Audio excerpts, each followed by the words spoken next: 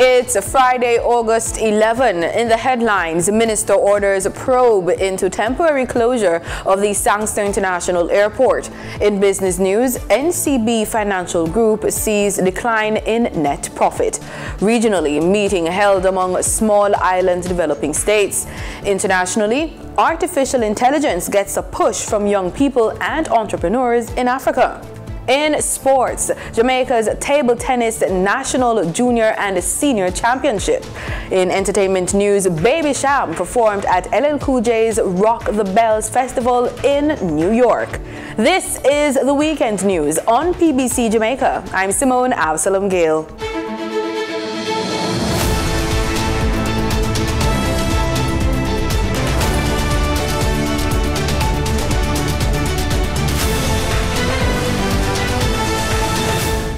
Transport Minister Darrell Vaz has called for a full investigation into Thursday's temporary closure of the Sangster International Airport in St. James. The closure affected 52 arriving flights. 12 of them were cancelled, while some were diverted to Norman Manley International Airport in Kingston. Reports are that the incident happened due to equipment failure as well as inclement weather, which affected upgrading work being carried out at the airport. Minister Vaz expressed in a statement Thursday evening his discontent with what transpired and has instructed the MBJ Airports Limited, Jamaica Civil Aviation Authority and the Airports Authority of Jamaica to each provide a detailed report of the series of events which resulted in several delayed and cancelled flights. He says a full investigation will be conducted with a view of action being taken where appropriate. Prime Minister Andrew Holness says more investments have to be made in agriculture. He says Jamaica has about 200,000 hectares of land available for farming, and the country would only need to farm about 100,000 to have a successful agro-export industry. If we farm 50% of that, we're in a good place because we could export for the population that we have. Jamaica could supply all the food needs for the tourism industry in the Bahamas, Turks and Caicos, Cayman Islands. They are just 1 hour away from us. We just need a shipping barge, and every week we can be sending stuff back and forth, back and forth. According to Mr. Holness, irrigation is one major challenge, as only 15% of the arable lands are irrigated. One factor is that of that 200,000 arable land that we have, currently, we are only farming about 31,000 hectares that is irrigated.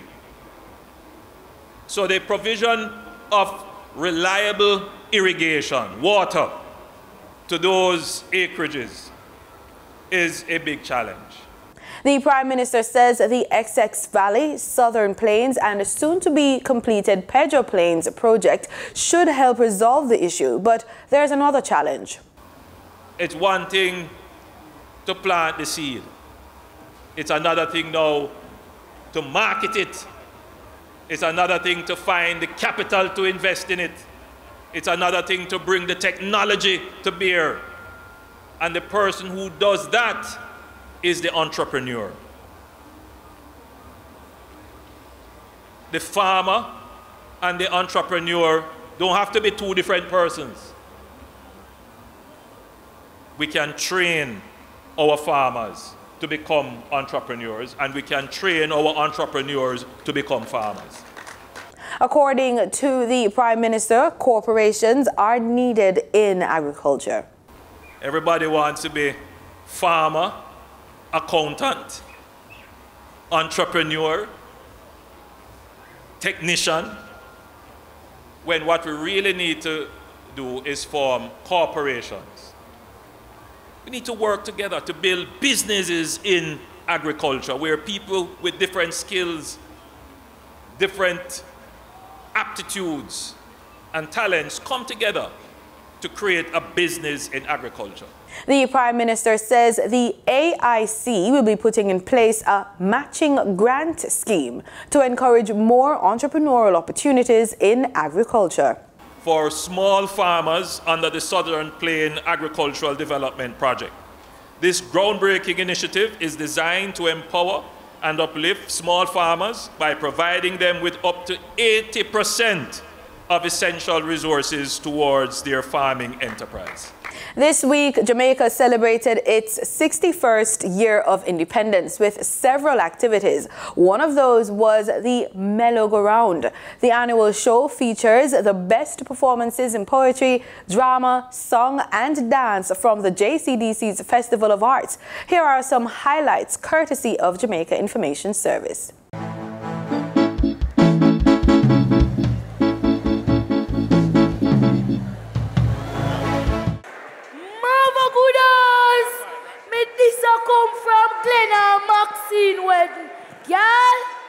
It was an eyelash parade. Me never know I saw eyelash popular. It's like a pandemic. Only me and Pinky never wear one. Girl, me say no teeth, muscle, wear one. I didn't live in plain wings. Any minute now, she's supposed to take off. The only reason why she not take off, you know, is because she could have barely see. If you do it, girl, we need the heat. For go to her and ask her, I wish you were. See, you know me. Mo go over to her and say, Moso, go to Babs, I wear. She says she wear mink, I say mink, I want that. She said, then come in a number.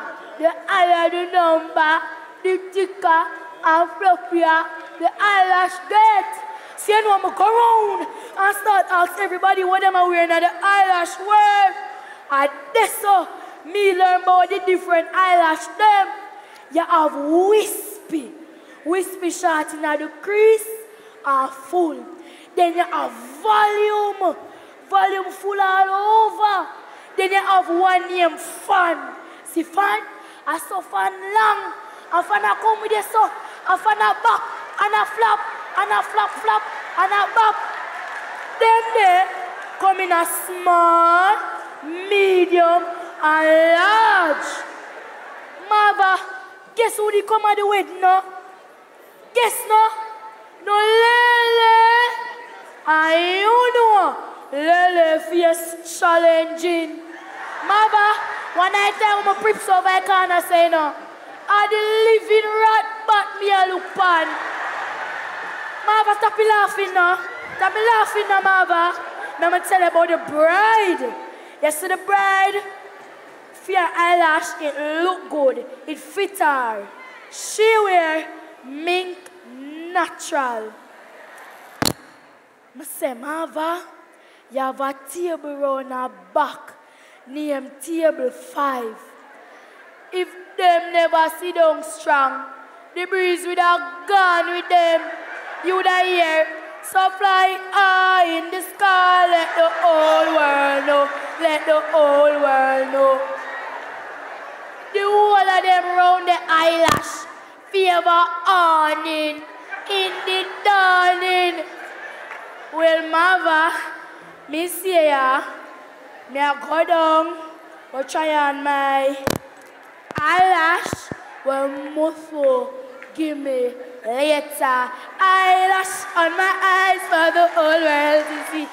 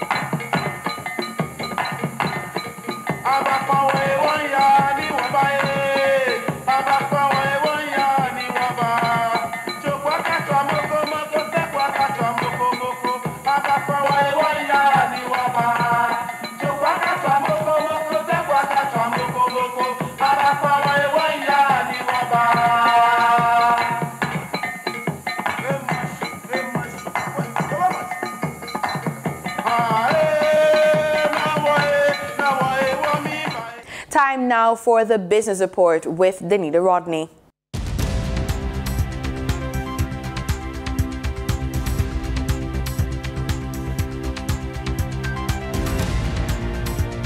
Welcome to the Business Report. I'm Danita Rodney. This week, the NCB Financial Group has reported a decline in its total net earnings for 9 months leading up to June 2023.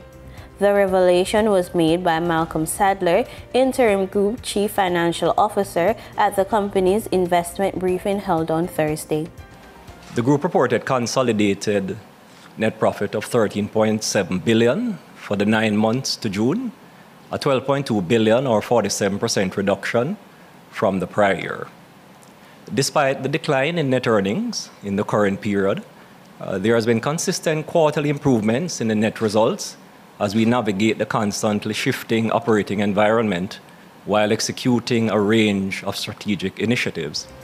Mr. Sadler also reported that despite the decline, the company continues to focus on improving their performance. We continue to focus on improving our financial performance quarter over quarter via operational efficiency and overall customer experience, and the group has been investing in world-class digital and analytics capabilities.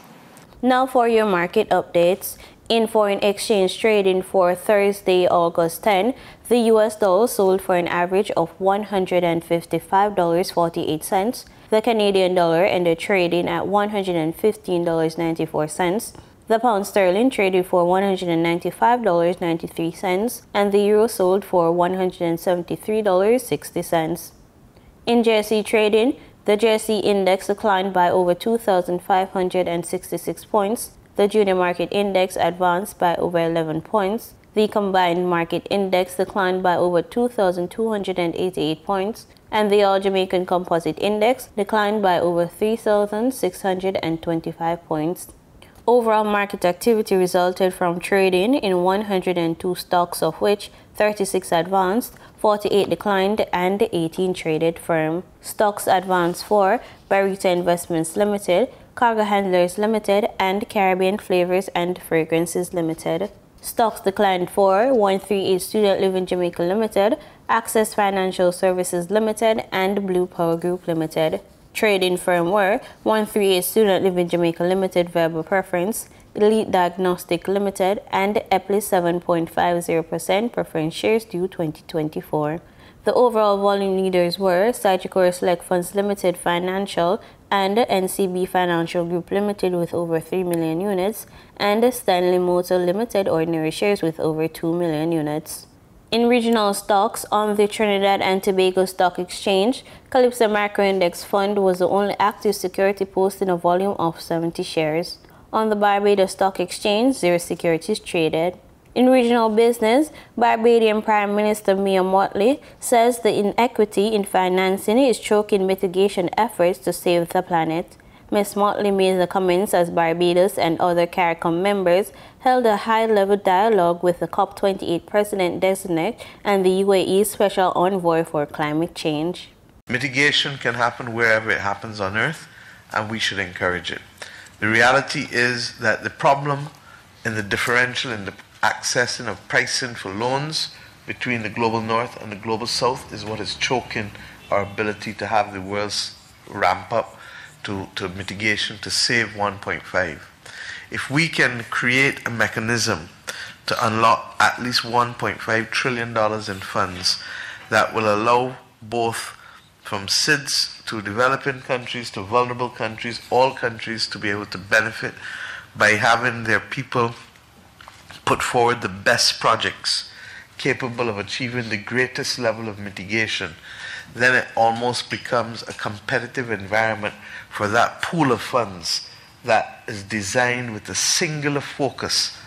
It took all the views, perspectives, and advice of many people from all walks of life and from every corner of the world. We engaged with civil society, NGOs, indigenous peoples, youth, public and private sector, financiers, technologists, researchers, scientists, you name it. And I must say, we won't be at this point in our preparations for COP28 if it wasn't for their open and engaging approach in our discussions. In international business, Wall Street's main indexes closed marginally higher, giving up most early gains as investors digested the latest data on inflation and how it may affect the Federal Reserve's policy moves. The Dow, S&P 500, and NASDAQ all closed up fractionally, giving up earlier gains. Data from Thursday's Consumer Price Index report showed inflation rose by 0.2% in July, with an annual rate of 3.2%. That provided an early boost to stocks as investors bet it could push the Fed to think about cutting interest rates early next year. But a look beyond the headline number revealed that core inflation remains sticky at 4.7%, tempering the initial positive sentiment. In market data for oil prices gained ground on Friday amid optimistic demand forecasts from the OPEC producer group and the International Energy Agency. Brent crude was up 49 cents at $86.89 a barrel, while West Texas Intermediate crude futures were up 49 cents at $83.31. And that was the business report on PBCJ. I'm Danita Rodney. Back to you, Simone. Thanks, Danita. In regional news from Grenada. A regional meeting is being held ahead of the United Nations Conference on Small Island Developing States in St. Vincent and the Grenadines. GBN News has the details. Ahead of the United Nations Conference of Small Island Developing States, SIDS, scheduled for next year in Antigua and Barbuda, representatives of 16 small island developing states gathered in St. Vincent and the Grenadines this week to assess development progress and agree on priorities. The Caribbean SIDS, Antigua and Barbuda, Bahamas, Barbados, Belize, Cuba, Dominica, Dominican Republic, Grenada, Guyana, Haiti, Jamaica, St. Kitts and Nevis, St. Lucia, St. Vincent and the Grenadines, Suriname, and Trinidad and Tobago are battling unique challenges, including rising sea levels, extreme weather events, and changing weather patterns that are threatening ecosystems and damaging economies. According to Kisel Melissa Peters, Minister of Foreign Affairs and Foreign Trade in St. Vincent and the Grenadines, quote, "Our region is complex, but we share a special bond due to our small size and geographic positioning and our unique vulnerabilities. The effects of a changing climate and intense natural disasters, the impacts of various economic shocks, and cascading impacts of global political instability are major factors on our development," end quote. The minister further stated that this is a signal movement, that we must assess where we are with a clear-eyed vision for where we want to go and define how we are to get there. Small islands are in the crossfire of multiple crises: climate change, inequality, and the economic and social repercussions of COVID-19, especially related to debt. The collapse in tourism due to the pandemic left large holes in the coffers of Caribbean islands and severely set back efforts to invest in the Sustainable Development Goals and climate change adaptation and mitigation. SIDS are responsible for only 0.2% of global carbon emissions, and yet they suffer the most from the impacts of climate change. The constant cycle of disaster and recovery leaves SIDS weakened and unable to implement adequate resilience measures. These countries are also large ocean states, and 97% of their territory is sea rather than land. For example, the exclusive economic zone of the Bahamas comprises of 654,715 square kilometers and is approximately the size of Germany and Italy together. As stewards of so much of the world's ocean, it is noted that a sustainable future for the planet relies on a renewed, strengthened partnership between all island nations and international community. In Barbados, the owners of public service vehicles have committed to providing buses that can accommodate people with disabilities. That is according to the chairman of the Advisory Committee on Persons with Disabilities, Edmund Hinkson. In addition to what Minister said in terms of The government's policy now that every bus, every new bus and electric, of course, will have accommodation for mobility challenged persons. We will have met last Friday morning at the ministry with the private sector transport associations, Mr. Roy Raphael and his associations. He reached out to us recently about bringing in buses with government subsidy that they're getting, and that some of these buses will accommodate as well persons with disabilities, will be retrofitted to that effect. I cannot preempt what the Cabinet is going to agree upon, but we know we're taking it to Cabinet and asking Cabinet to agree, to find something to give caregivers. Now what is that going to be, I cannot say. But I do know that we have to find something to be able to give caregivers. And we also have to find a support system. The other thing is that the Prime Minister has asked me, and we're now looking at it actively, to find some respite facility so that you could take the persons who are in need of care somewhere during the day and allow yourselves to have a break. So that is going to be one of our short-term achievements for sure. In international news, the United Nations says artificial intelligence will play a role in improving healthcare, education, and creating jobs in Africa. Startups and students are embracing the technology, but the UN warns there are many challenges ahead. Al Jazeera has more. Team Mali has a problem. The algorithm that these university students have built is failing to connect with their robot, and time is running out. They're in Senegal competing against students from across Africa. It's an annual event started in 2015 with a mission to promote and develop artificial intelligence built by young people across the continent. The challenge this year is to show that their software can guide a robot in a field while identifying weeds among crops. Samuel is a fourth-year mechanical engineering student from Nigeria. He started coding and developing algorithms when he was just 13. The more you learn how to solve problems, the better you become at thinking, and from there you can now start coding. From coding, you can now start building. From building, you can now start implementing and deploying. So you become very successful. The United Nations says artificial intelligence is fundamental to achieving its sustainable development goals in Africa. But there are huge challenges, including a lack of relevant technical skills, inadequate infrastructure and insufficient investment. We want Africa to be part of the overall innovation map of the world, and we want also to be part of people that are building the future. The tech startup firm Concrete sits on a dusty back street in the Senegalese capital, Dakar. They've built an artificial intelligence that has the potential to change millions of lives across the continent. So for the purpose of showing you how this works, Babacar here is pretending to be a potential entrepreneur anywhere in Africa. And the AI that the company has developed is asking Babacar a series of questions, including what his passions are, what his budget is, where he's from, what his catchment area is, and what his time frame is for potentially starting this business. And in just 45 seconds, it's going to come up with pretty much an entire business plan.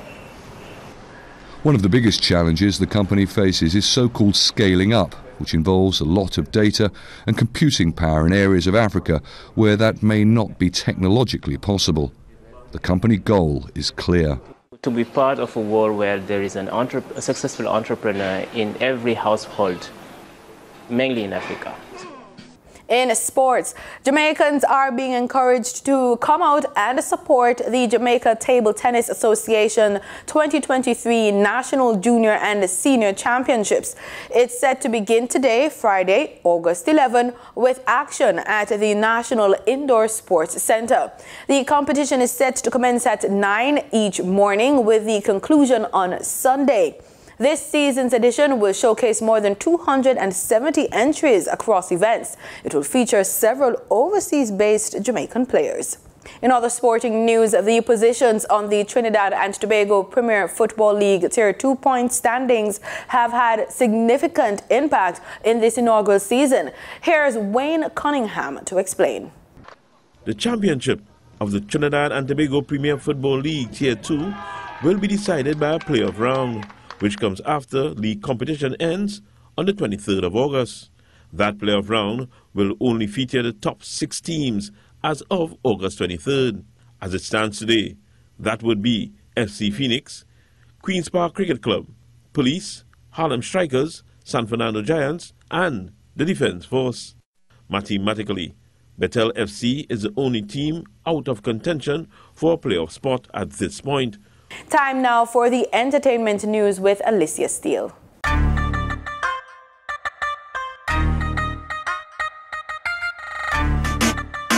Hey there! Welcome back to PBCJ's E-News, your one-stop spot for all the latest and greatest entertainment news. I'm your host, Alicia, and I'm here to make your day even more entertaining. Soca artist Machel Montana was awarded the key to the city of Kingston in Jamaica. Swiss Beats brought Baby Sham on stage to perform at LL Cool J's Rock the Bells Festival in New York, and all 12 Sky View suites for Chris Brown's concert in Jamaica have been sold out. Stay tuned for more on these updates. On Jamaica's Independence Day, Trinidadian soca star Machel Montana was presented with the key to the city of Kingston. The award was presented by Mayor Delroy Williams in recognition of Montana's long and successful career in music, which has had a positive impact on fans across the Caribbean and the world. Montana is also a friend of Jamaica and has supported many local charities and community organizations. He shared that he started his education in Jamaica and he lived here as a child. Hip-hop producer Swiss Beats calls out veteran dancehall artist Sham to perform his signature style at LL Cool J's Rock the Bells Festival in New York on August 5th, 2023. The festival, which primarily focused on hip-hop, welcomed the inclusion of reggae and dancehall as emphasized by American record producer Swiss Beats. Sham performed his hit song Vitamin S and expressed gratitude to Swiss Beats for the opportunity. The festival also featured renowned artists such as Ludacris, Queen Latifah, Run DMC, Big Daddy Kane, Salt and Pepper, Redman, and Sick Rick. Sham's cameo appearance delighted the festival goers. It was good. Despite the initial backlash over the high price of the Skyview suites for Chris Brown's concert in Jamaica, all 12 suites have been sold out. The suites cost 1.5 million Jamaican dollars each, which is about US $10,000. The organizers of the concert, Solid Agency, said that they are still selling Tier 2 tickets and cabanas. They are expecting over 50,000 patrons to attend the concert, which will also feature Sean Kingston, TJ, Ding Dong, Idonia, and Baron Messiah. The concert is a part of the BZR Weekend, a 72-hour event with 5 different events. As we bid farewell to another fantastic episode of PBCJ's E-News, we want to extend a virtual hug and express our immense gratitude to our amazing viewers. Thanks, Alicia. And that's it for the news on PBCJ. Have a great weekend.